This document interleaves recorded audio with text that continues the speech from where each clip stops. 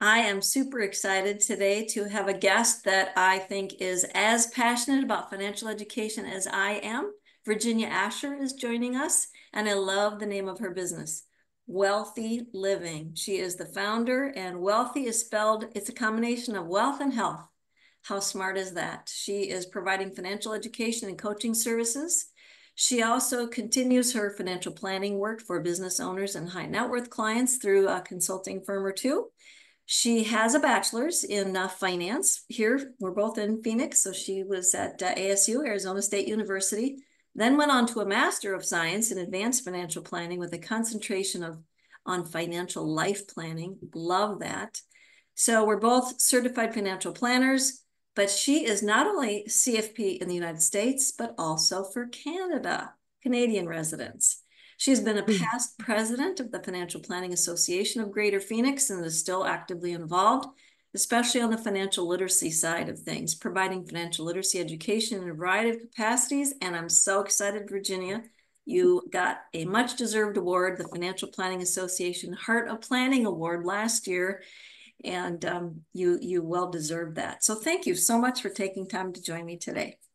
Thank you so much for having me. That was such an honor and surprise to get that award. But I really enjoy the volunteer work I do. It's very similar to the coaching and education work that I do, uh, and very dissimilar from the financial planning work I do. Well, in this country, I always say we don't do a bad job with financial education. We don't do the job at all for the most That part. is correct.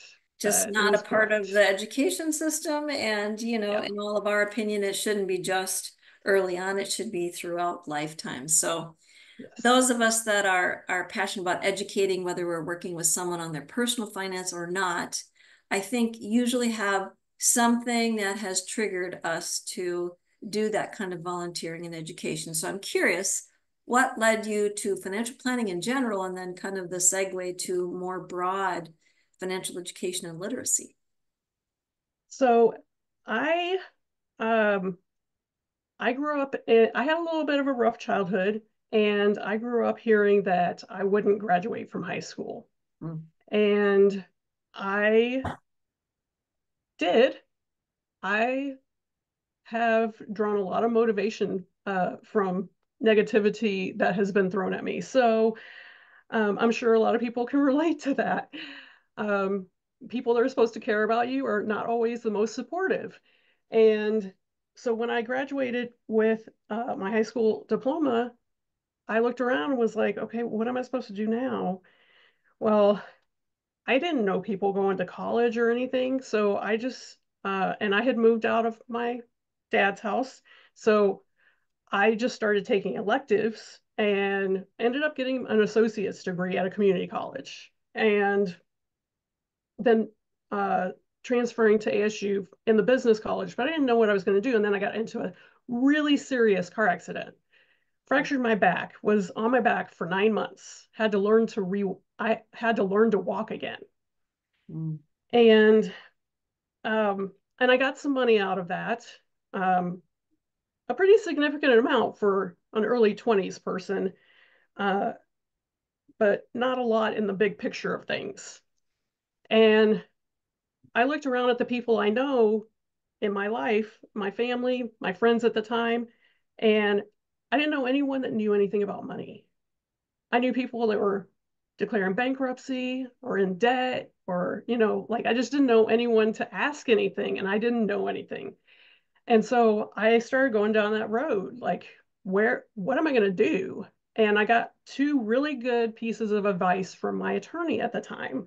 And I know we have this idea of attorneys just being terrible people, Lawyers, yeah. but uh, he said two really important things to me. That motivation that comes up, that negative motivation that I was talking about. He said, less than 5% of people who get a windfall have anything left after 5 years. Mhm. So, okay, now you just put the challenge down, right? And then he said, this money is for your future health problems that you don't know you're going to have yet. Mm. And for people that don't know that we all have biases. So one of the things that this did that relates to the psychology of financial planning is it made this mental accounting bucket for me. Like this is for this thing. And so when people started asking me for money because they all knew I got something, I could say no because I have that clear boundary. This is for future me. This person isn't going to take care of future me. So now I have to figure out how to keep my money. So that's why I ended up with a degree in finance. Wow. At the time, financial planning wasn't a degree program. Hmm. Um, and interestingly, a degree in finance does not teach you anything about financial planning. It's all business finance, isn't it? It is. Corporate It does teach you like accounting. the economic theories. But what I love about behavioral finance, I'm a big student of behavioral finance and the psychology of financial planning, is that basically economics is based on like this perfect person that's super rational, but that person doesn't exist. Yeah, I was gonna say, Right? who's that? There's no one like that. So so yeah, so that's how I ended up getting into financial planning. Is I went to Wow. when I finished my degree, then I started looking around and I started at Vanguard. So I'm a Vanguardian. Mhm. That's where I did my foundational education in the profession, and I actually got my first certified financial planner designation while I was there. And for anyone, like people always send people to me, young people who are thinking about going to work at Vanguard. And I always say that it's a great place to learn, but not a great place to earn. Sure. So, I mean, I learned so much there. And especially if you're willing to take lateral moves so that you can learn something new, Yeah, uh, it's such a great place to learn. So I learned customer service. They sent me to Disney training at the time, uh, the Stephen Covey Franklin sure. Yeah. training on managing your time and productivity. Um, I worked in the IRA department when Roth IRAs came out. Mm. I worked in the small business department when solo 401ks came out Wow. and Keogh plans kind of went the way of the dinosaur. Mm.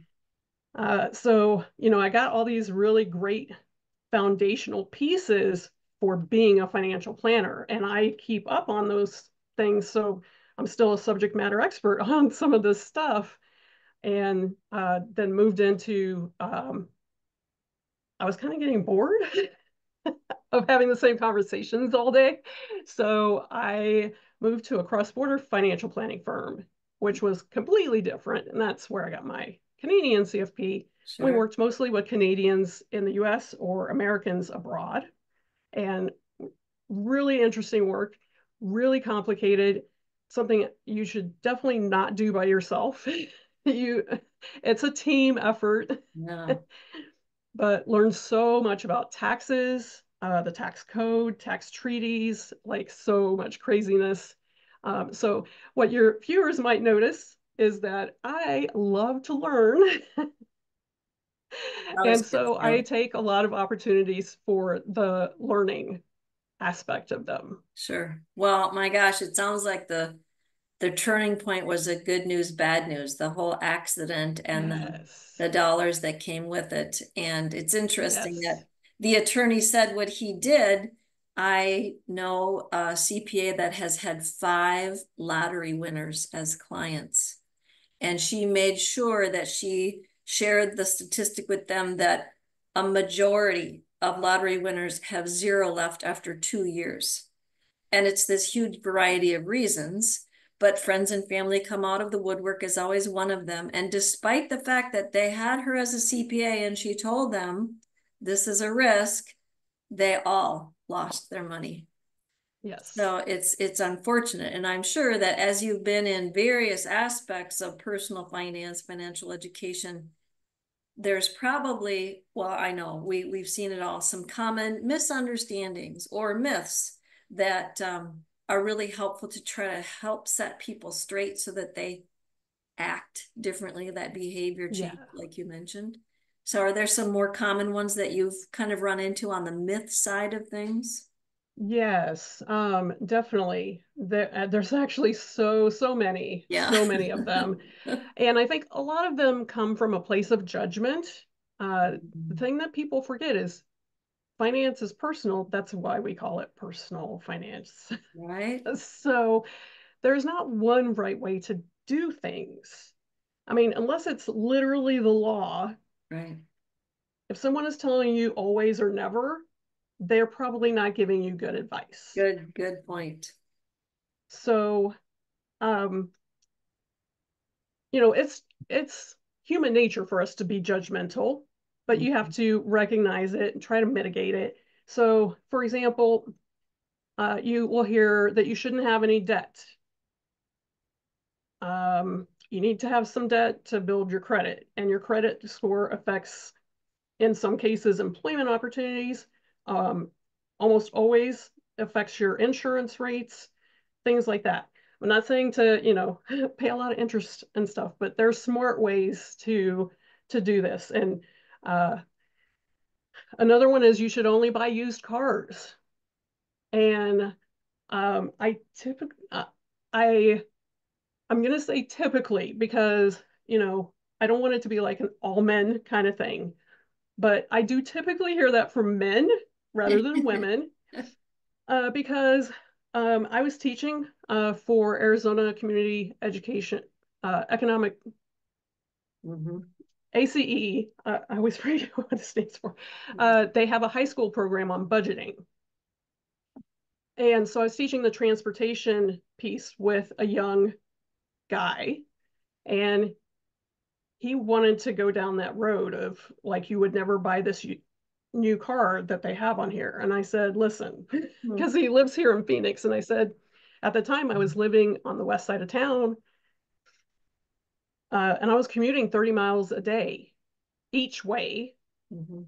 on the I-10, which is a very busy freeway, and typically commuting home in the dark. Mm. And I said, as a woman who doesn't know a lot about fixing cars and can't do much anyway because of that, back fusion, I will pay the premium to have a reliable car instead of just not knowing what I'm getting, Sure. With right? a warranty and good mileage and yeah, all of that. Yeah. I had another example for him. I had a client who was in her 80s. You would have thought she was like 65. And she said, this is probably the last vehicle I'm going to buy. Sure. I said, you're buying brand new because you need all the safety features, Sure. Hmm. right? So it goes So, back to your whole point of personal finance is personal. So one answer for yes, one person can very much be different than another, all for good yes, reasons. definitely, definitely. Yes. Yeah. So I So, know you've been in this industry for years, and do you feel like there's something on the financial literacy side that you really discovered? It's different than personal finance where it's one-on-one and yeah, individual money making decisions. And financial literacy often is broader concepts with examples of what you might run into in your real life. right. Yeah. Yeah. So I've done a lot of different programs through different groups, but one I was teaching that I started teaching in 2020, taught for a few years. Um, it was a 12 sessions for each class. And so you kind of got to see what was going on with your students in a lot of cases. And so one of the things that I noticed is that, first of all, generally, when men attended the classes, they were kind of looking to make sure they already knew, they were looking for validation on what they knew.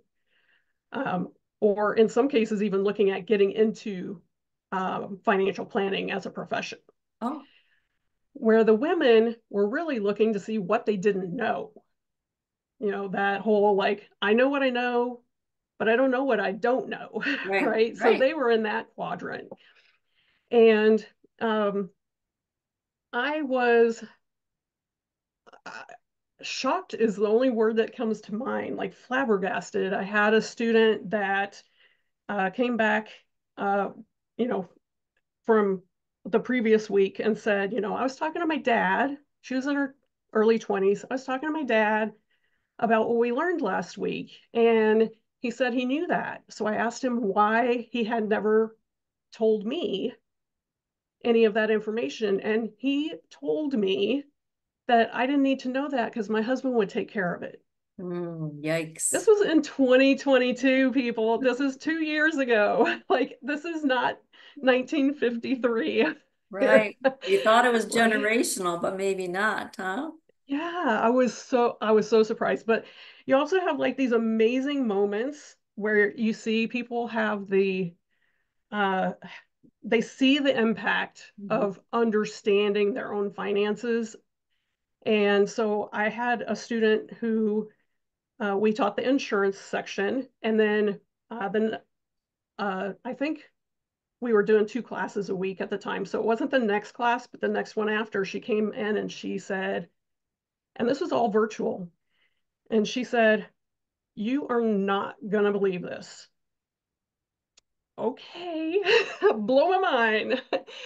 And she said that she realized from our class that her money beliefs came from her family. They thought insurance was a scam, and you only pay for what you have to have. And so she went and changed it after we had the class to have better coverage that was appropriate for her. And she got in a car accident and said, I would not have had a way to go to school or to work if I had not been in that class and made Wow. that decision. Wow. Yeah. I mean, that kind of impact is like, this is why I'm in the profession. That's right. I was gonna say that's got to be one of the favorite things about what you do is that Yes. aha moment and those examples of, oh my gosh, this really works. Yes. And I love the aha moments when women, especially when they get that they actually know a lot more than they think they do. Yes. It's we're so we're told that women aren't good at numbers, women aren't good at math. Hmm. You know what? I'm going to let y'all in on a secret. Men aren't born good at math either. Yeah, It's all practice. sure. Yeah. You have to Mhm. work at it. Sure. Yeah. Oh, no, I think that's a great reminder. And it is so much of what we grew up with that we have no control over what we grew up with, but at least becoming aware of that impact, I think is huge. Yeah. Over the years, do you feel like there's kind of three areas or categories or just flat out do this or don't do this, three things that our listeners could kind of take away to say, oh, okay, I'm going to check and am I doing that or am I not doing that? That Yeah. could potentially make a big difference in their personal Yeah. financial lives. Yeah. So, with behavioral finance being my thing, my passion, Mhm. the first one I'm going to tell you, it's not something you go check in your finances. It's something that I just want you to think about. I want you to say out loud, I love money. If that feels really uncomfortable to you, I want you to think about why. Mhm. Because money is a tool. Right. And usually when I work with someone who is really uncomfortable with that idea, it's because they have ideas that they're not worth it, they're not deserving of it, Mhm. that if they have money and become rich, then people won't like them. Like these are just things we've told ourselves. They're not true. Mhm. There are sometimes people that don't want you to be rich, but or to be able to take care of yourself. Maybe those shouldn't be people in your life. Right. Um, I think it's helpful then finish the Yeah. sentence in your mind. I love money because of the things it helps me do in my life that I value. Yeah. Yeah. And whatever those things are, like Yeah, name but it's those a tool. specific things. Yeah. Absolutely. It's just a tool. Yep. Yeah. Awesome. Um, the second one I would say is practice understanding your finances and schedule it.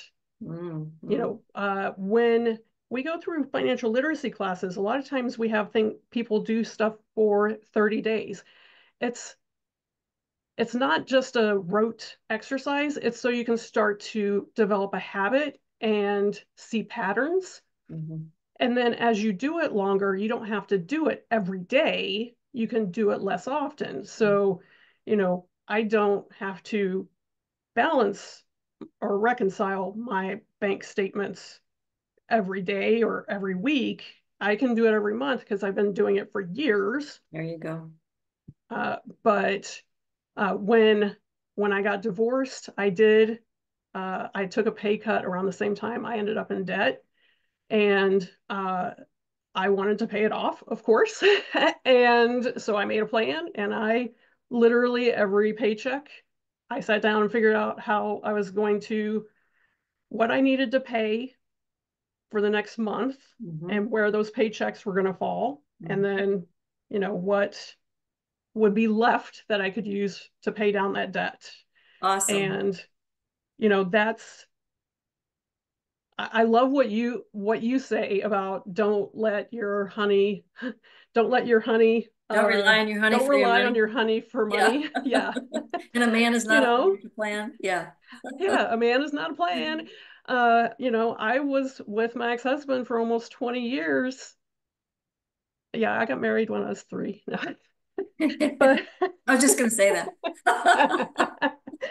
but you know, even when I was with him, he didn't take care of the finances. Hmm. So Hmm. But I love your idea of scheduling it. It's a matter of yeah, routinely paying attention to it. And I always laugh when I hear this tip, which I totally agree with. But I met a couple that he literally sat her down quarterly with a PowerPoint slide presentation on their finances. So if I it love ever works that. for you, that seems a little over the top for me, but that's me. So Yeah, and consistent. when I do work with couples, I generally tell them to have their money conversations somewhere outside their house. That's a Uh, great. if you ever uh, if you follow Ramit Sethi, he he and his wife, they actually travel abroad once a year to have their money meetings Oh, and there's plan a their coming motivator. year. And they're both business owners, so it's like their business planning Mm, and their couples and smart. everything. I've actually had clients that actually had that once a year. They would book a hotel room for a weekend and have a staycation Awesome and idea. have all their money talks, Yeah. right? So Awesome. it takes some of the pressure off. You don't want to have money talks when you're mad. Yeah. No, not in a good mood. So I Yeah. love money because it's a tool. Yes. Practice or schedule your finances. Yes. And your third Yes. tip. Women still ha are way behind men in terms of what they earn and where they are financially. And there's a lot of systemic reasons for that, as well as personal reasons for that. Women typically don't negotiate, and that starts you out at a lower amount. Um, Among other things, we have the pink tax and so many other reasons. But you can't, if you can't change the circumstance, you can change what you do about it. So I would advise to be curious and to always be ready to take an opportunity um, when it comes your way. When you put yourself out there and you tell other people, men or women, what you want to learn, what you want to do, who you want to serve, it feels scary, but people will help you make it happen. And they might not say something to you right then, but later on, they'll be thinking about it.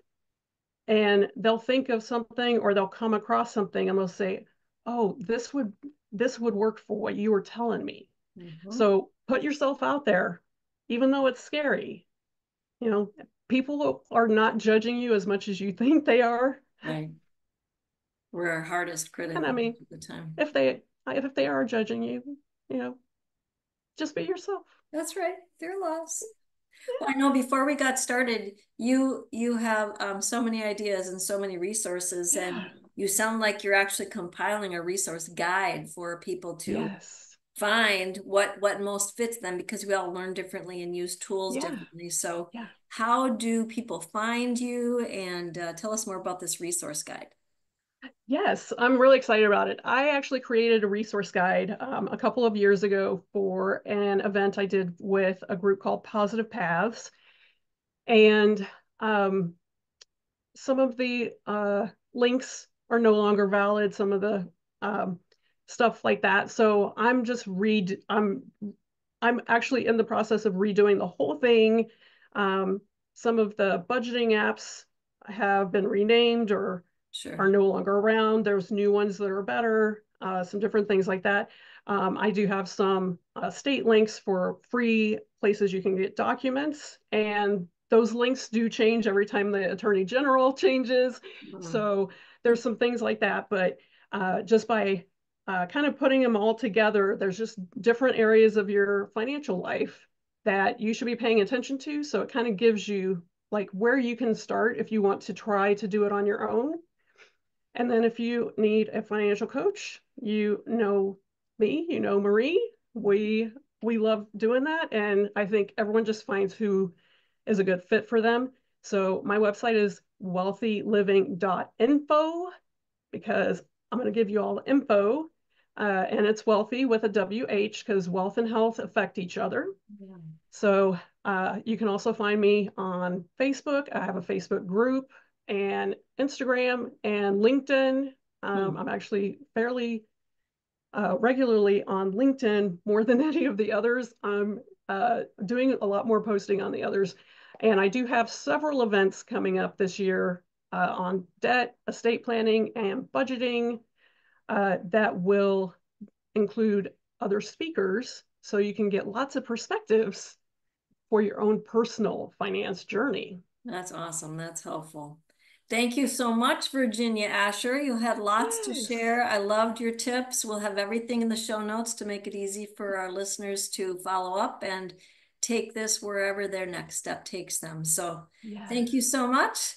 And till Thank you, next time, Marie. listeners, we'll look forward to our next chat.